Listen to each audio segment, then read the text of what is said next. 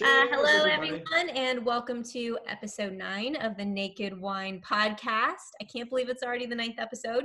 Time flies when you're having fun and drinking fun.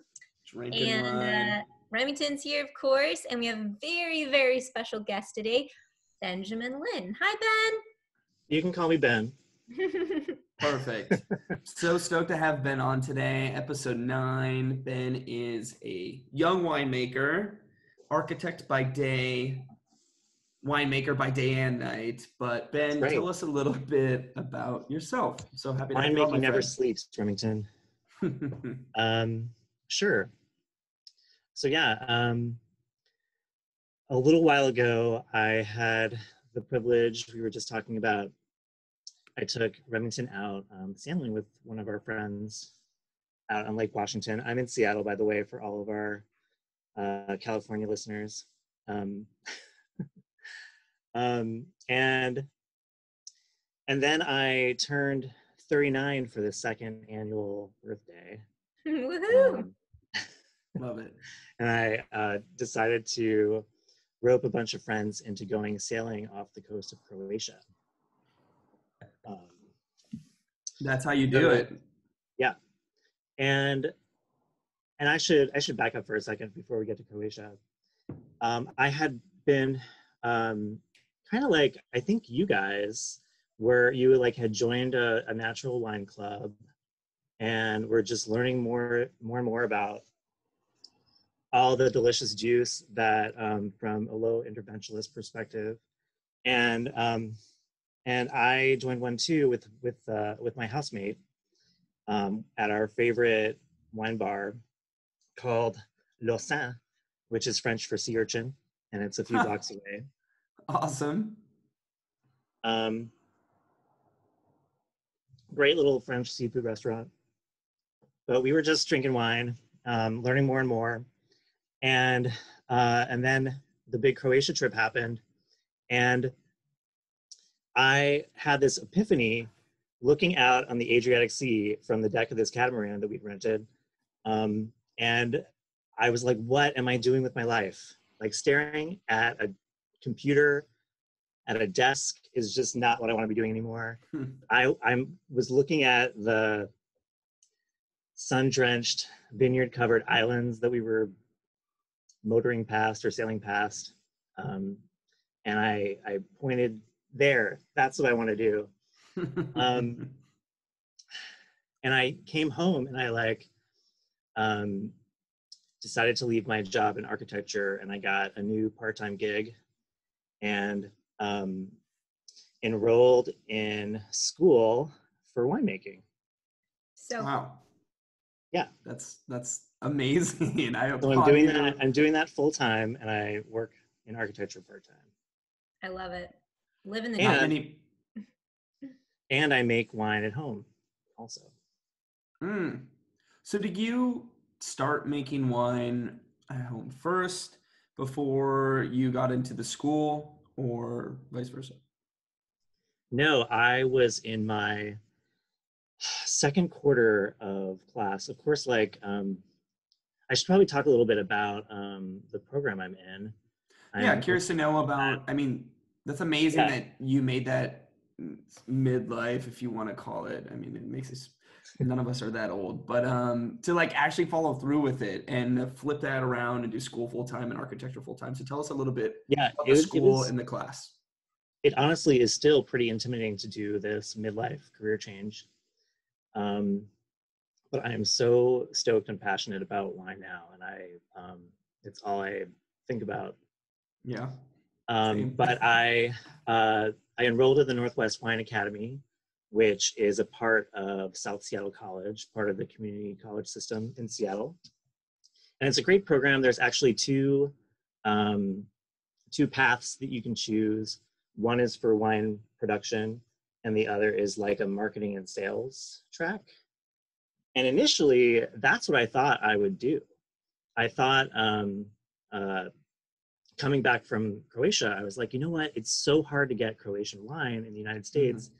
Maybe I'll learn how to do importing, and I could, bring the delicious Croatian wine to the masses. Totally. Sounds like a great idea.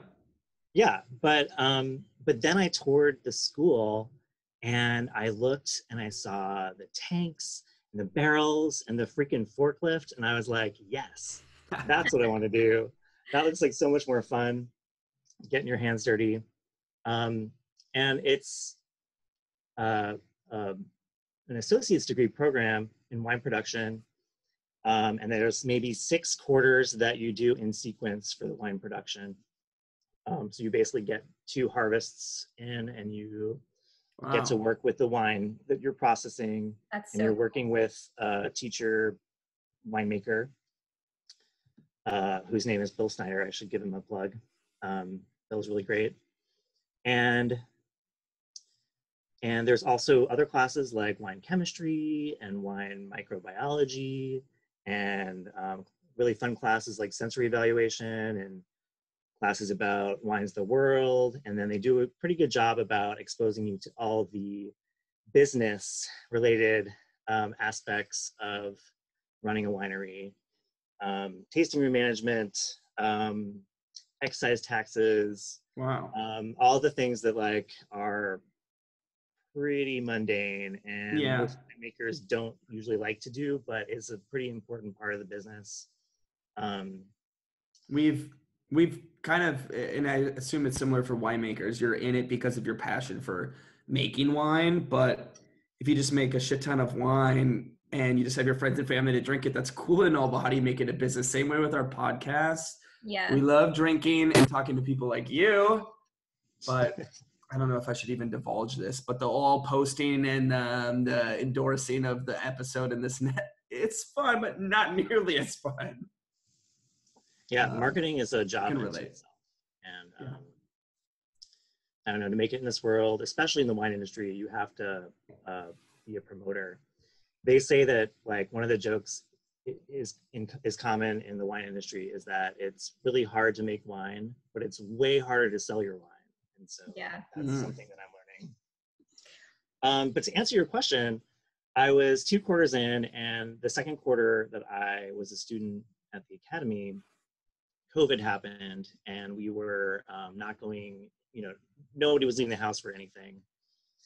And I realized like, oh, I've decided to do this major career change, and I've never even attempted to do the thing that I'm like learning how to do. And of course we are all like,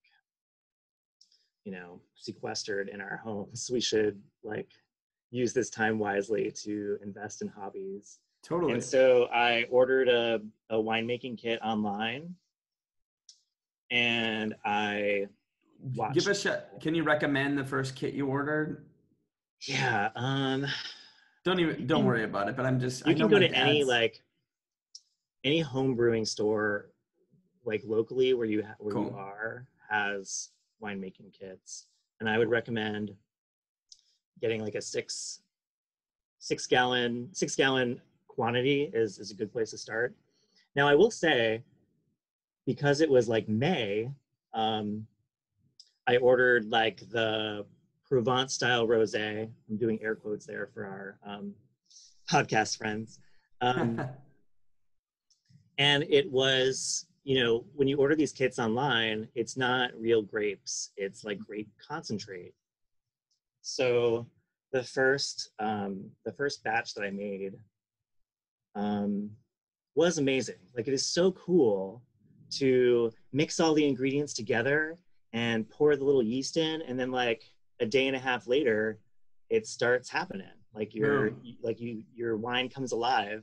It totally starts making the like. In a similar fashion as all of our quarantine sourdough experimenters, fermentation comes to life in your eyes.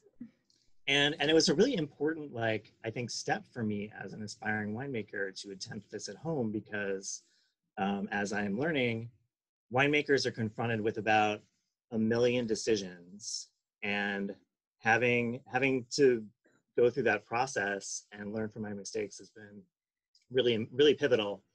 One of the things that happened is that the kit that I ordered online came with a 6-gallon fermenter and then a 3-gallon carboy for aging the wine. So I was already confronted with my first problem, like logistical problem. And what I decided to do was put half the rosé into a carboy and then put the other half into, like directly into bottles before it was done fermenting to make a pet nat. Which surprisingly, Nice. with almost no lab equipment, like that worked. Really? Wow. I remember seeing that you promoted on Facebook and whatnot, and you had some like really cute and fun label printed out. I was like Instagramming the hell out of that. I would too if I made a pet nat. Kendra and I have always dreamed of making our own pet nat. It's actually pretty easy. You just have to, like, if you think about the basic equation of winemaking is grape sugar plus yeast equals alcohol and CO2. So if you put a bunch of fermenting juice into a bottle and close it, it will eventually explode because of the pressure. The key is like figuring out what level of sugar is left in your fermenting juice to put into the bottle so that doesn't. Were you like measuring, I don't know if it's the same thing when you're measuring juice, but measuring like Brix levels, and then did you have some like failed attempts and explosions and whatnot? No, I mean, it was pretty successful. I mean, I wouldn't say it's like the best the best representation of pet nat in the world, but you made it. I was pleased that, I have one bottle left and I'm just going to see like how long. I'll wait a few years and open it up and see if there's still, I'm sure that there's still CO2 inside. Yeah. But I will say that in October, I was like, oh, well, now it's harvest time in the Northern Hemisphere. You can only really get fresh grapes to make good wine, between late August and early November, depending on where you are. And so, as you both know, I'm sure, like drinking better and better quality wine, the quality of the wine like is completely dependent on the quality of your grapes. And so I can tell you that grape juice concentrate is not going to make good wine. So I was pretty excited to try again. Like when grapes were available, I drove out to Eastern Washington to the Yakima Valley, ordered 200 pounds of Tempranillo, got there, was offered another 100 pounds of Malbec, and was like, okay. And keep in mind, that's like a 3.5 hour drive out there and then back. And then, you have to process your grapes pretty soon. So it was a long night of like, others start like rotting right there on the. No, but the fresher the grapes are when you process them, the better your wine's going to be. Gotcha. So we did a pretty good sanitation protocol on our feet, but we did foot stomping just for fun. Yeah, I mean they've been doing that for hundreds and thousands of years, so why not? And then so I made some Tempranillo, which I made a Tempranillo rosé, a Tempranillo red wine, and then I have the Malbec still brewing in a barrel. Oh, cool! Yeah, it's amazing. So your little home project from grape muss to grabbing your own fresh grapes that's pretty legit. And it's super fun. And I will say that, like, since this is a natural wine podcast, I tried to do as little intervention as possible. My Tempranillo has 0 SO2 add to it, and it tastes fantastic. I did have to add a little bit of tartaric acid just because it was late October when I picked up the grapes, and I think they had gotten a little very ripe, and they were watery. I think they had just been irrigated or something, and needed to be. I don't know. Shout out to Dry Farm Grapes. Yeah, which is not the case in Washington. Washington is one of the only regions in the world where grapes are irrigated regularly. Yeah. Super interesting. But otherwise, as far as like the SO2 additions as a winemaker, this might, okay, let's cover this topic real quick. So added sulfur, sulfites, I mean, that's always printed on the label because as we discussed before, there's always, it's a natural byproduct of just making wine. It just, whether you add it or not, it's always going to be in there. And a Yeah, lot of, we covered in, yeast make SO2, and so you're always going to have it in your wine. it's What I almost like it's wish, a natural preservative it's making for itself. yeah, It's kind of exactly, funny. exactly. But And SO2 is a really beneficial problem solver for winemaking because it prevents oxidation. It is an antimicrobial. It can refreshen stale wine. Like, it has a lot of uses that, when used sparingly, can do little damage. So personally, and I'm like a fierce advocate of this, I wish that it was law, instead of saying contains sulfites, to put the total level of SO2 on the. Totally. I mean, that would be the total, what is it, parts per million? Or no, ppm? It could be I would be happy with parts per million, or I mean, mg per hour or something? grams per milliliter. Mm.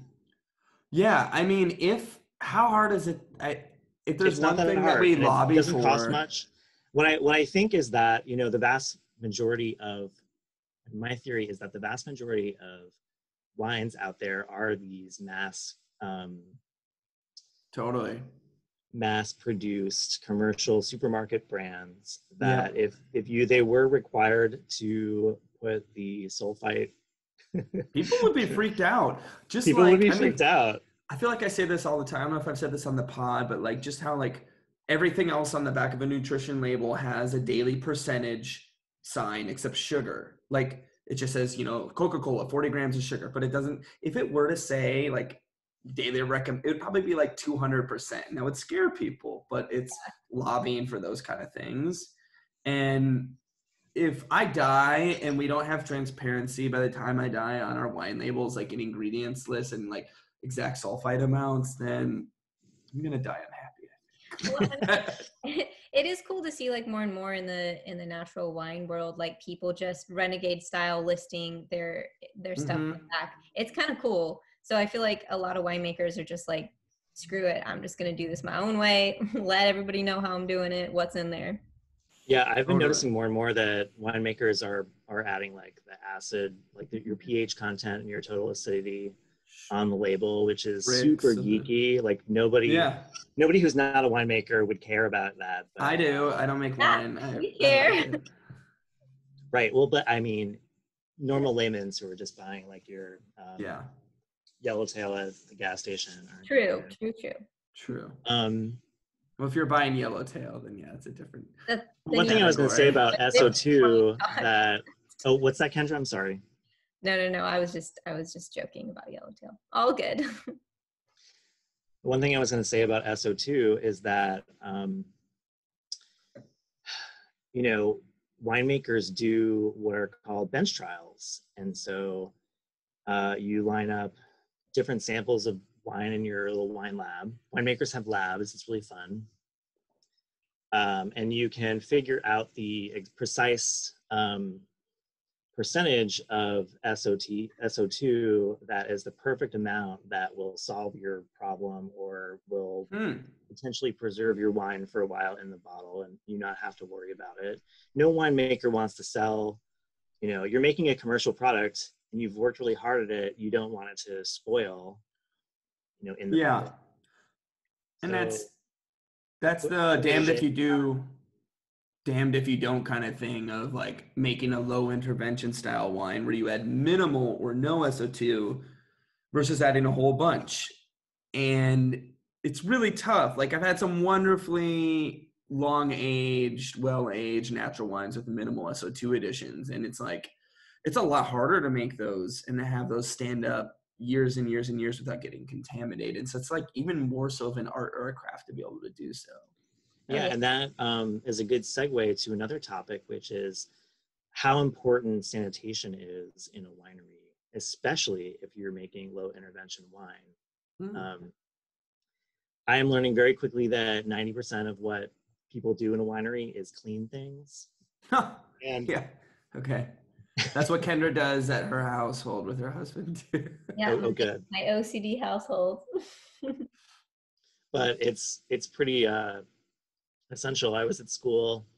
I was in class in our winery, and I was instructed to go take a sample of Müller-Thurgau from a drum, and I was using a wine thief, and I had forgotten our sanitation protocol to spray down.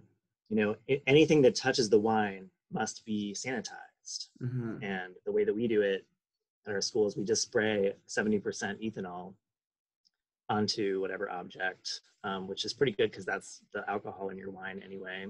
Yeah. And so if a little bit gets in, it's not crazy. It's not gonna impact the flavor of the wine.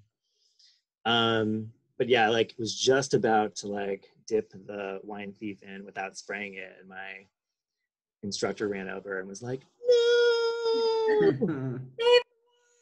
But it's a good reminder that like how careful you need to be. And at home, one of the cool things, I started doing this like 3-step sanitation protocol for my home winemaking, and then I was talking about it with my instructor, and he was like, just boil water and pour boiled water on your all your winemaking equipment. And I was like, oh yeah, that's so much easier and works, and the scale that I was working at, just using my little electric kettle and filling it with boiling water, and then making sure all the surfaces touch the boiling water. But it's important. Otherwise, when you're making it low intervention, things could spoil. You could introduce unwanted bacteria, which would mainly lead to faults, and it's not super shelf stable unless you add a bunch of preservatives to it or to kind of knock it out. But then you lose some of the heart and soul. That's why we love natural wines so much, is for that. Yeah, and the other thing too, you guys did a whole episode about how you identify a natural wine in the store. I think that was a great episode. Oh, thank you. One thing I would add is to look for the words unfiltered and unfined, because that is a really good signifier for a low intervention wine. And it's cool that at my school, I love my school because the production teacher does a good job of like giving you all the options. And of course, natural winemaking is a big trend right now. And there's a million decisions that a winemaker has to make along the way, and a different winemaker, given the same grapes and using the same equipment, could make different wines, essentially. It's truly a choose your own adventure. Truly a choose your own adventure thing. But like 2 of the processes that winemakers can choose to do is fining and filtering. And one easy way of thinking about those 2 processes is that fining is you're adding something to the wine, and filtering, you're taking something out of it. And both of those things they're tried and true methodologies that are really fascinating to learn about, but they're also kind of horrifying to learn about. And I'm so grateful that I'm learning about them, because if I'm going to be a true rebel natural winemaker, you got to learn what you're rebelling against, right? Yeah. So we're the rebels. We're the resistance, huh? Renegade. So it was really cool. Last quarter we did a fining trial where my teacher like took a bunch of samples of the Merlot, let's say, and he added, this is what it tastes like without anything. This is what it tastes like with egg whites. This is what it tastes like with gelatin. This is what it tastes like with bentonite. This is what it tastes like with isinglass, which is like a fish bladder. Yeah, isinglass. That one's weird. Yeah, but you know what? It will smell fishy when you add it, but it has no impact on the wine for some reason. If you use that, real quick segue, if you use isinglass to fine, can you put the vegan symbol on your wine or not? I wouldn't. Yeah, I don't think you can. Okay. I will also tell you that I did some volunteering at some winemaker, some wineries, excuse me, and during harvest last year, and I was shoveling like tons and tons of Syrah into a destemmer, and I could not believe how many spiders were in. So many spiders. Definitely. Oh my I didn't gosh. think that's vegan either. Oh, I that's mean, hilarious. it's unrealistic for everybody to think of wine as just this beautiful we see it on Great. TV, we see the marketing. There is if you're not hand picking, or even if you are hand picking, you're still gonna get some spiders. Ants or something. Bugs. So that's real talk right there. That's Yeah. awesome. So getting back to finding, there is all these additives that you can add. And if you think about wine in a really unsexy way, a wine is just like a soup of all these components like acid and alcohol and sugar. And then you've got your phenolics, which are these more complex compounds that give it flavor and aroma. And then you've got tannins, but you also have proteins. And one of the things that we like as natural wine drinkers sometimes is like a pretty like turbid, cloudy wine. We don't mind that. But the vast majority of consumers don't like that. And so the way that you remove cloudiness is usually through filtration. Right.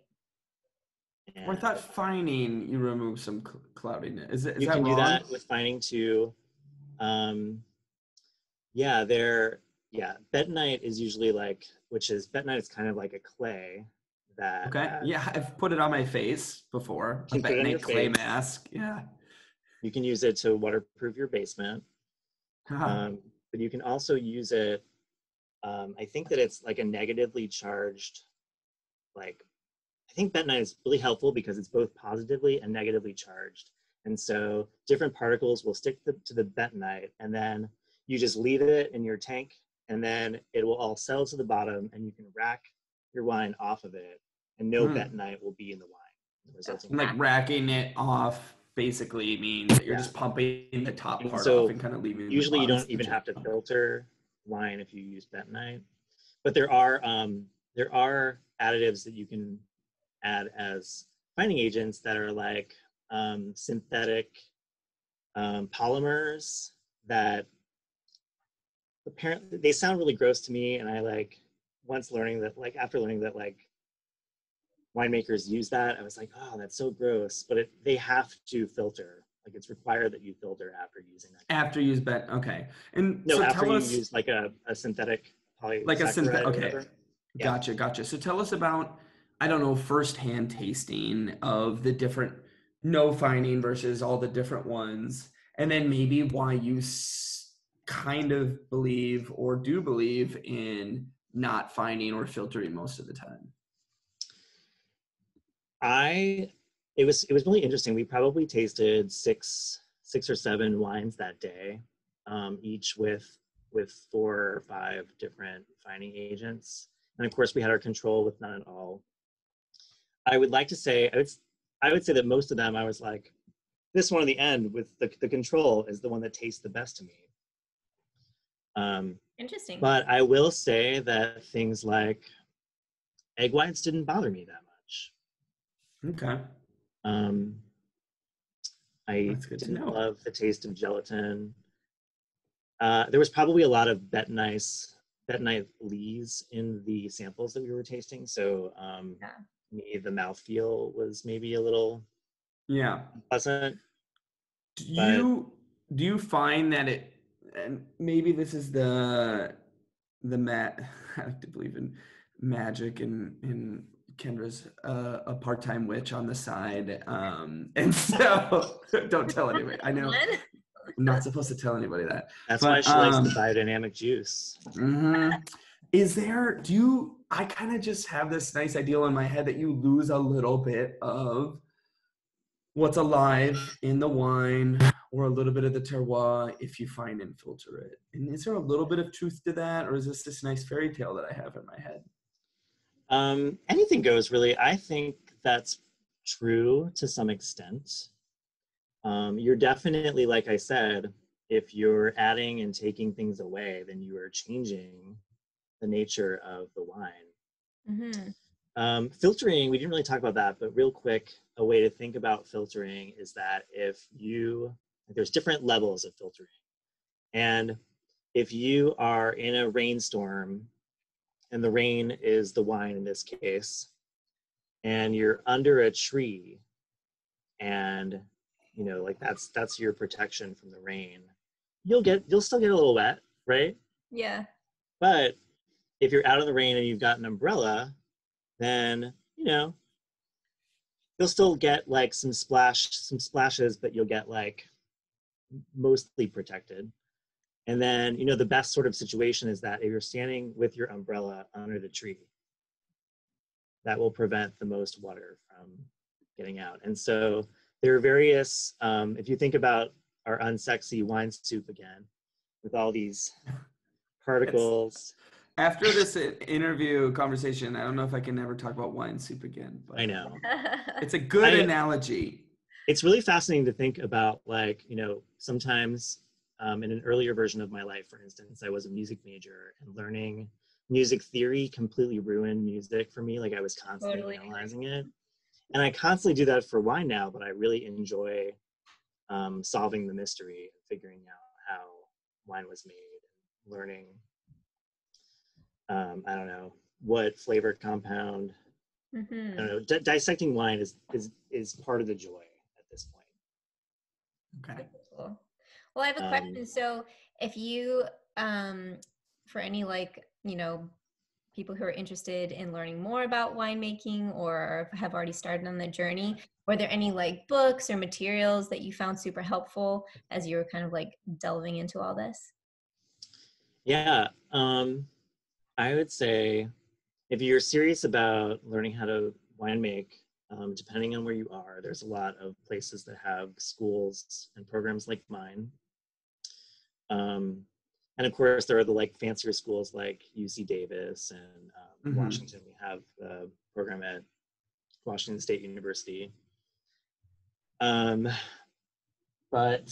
let's see. I pulled some books, actually. I think you were going to ask this, Kendra. Nice. The Wine Folly book is phenomenal. I wouldn't say that it goes into anything deep about winemaking, but just really understanding the wines of the world, it is a terrific resource. And of course, it's called Wine Folly. Wine Folly. Winefolly.com too. Madeline Pouquet does a great blog, and even their Instagram for little daily tidbits. Is fantastic. Yeah, true. She's a Seattle girl. One of my favorite textbooks from school is this one called Understanding Wine Technology. Right. The Science of Wine Explained by David Bird. Really, really awesome book that kind of... David Bird, not Little Dicky, I'm assuming. It goes into the weeds quite a bit with some things, but as a general overview too, if it will explain what different enzymes do in the wine, or different fining agents, or different filtering.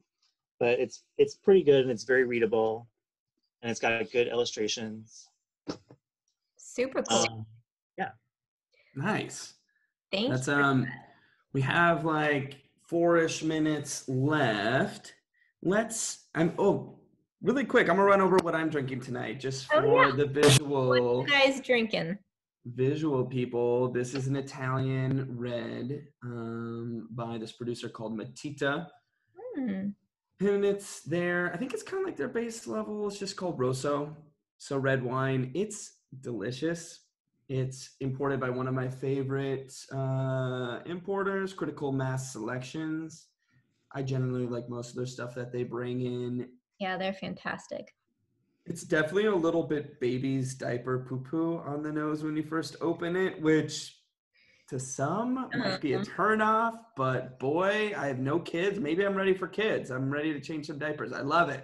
Oh my God. That drifts away, and it's a little metallic-y then, and then super cloudy, and then just juicy juicy red fruits. It's actually honestly really delicious. I'll definitely buy it again. I've actually had it a few times. But anyway, Ben, what are you sipping on?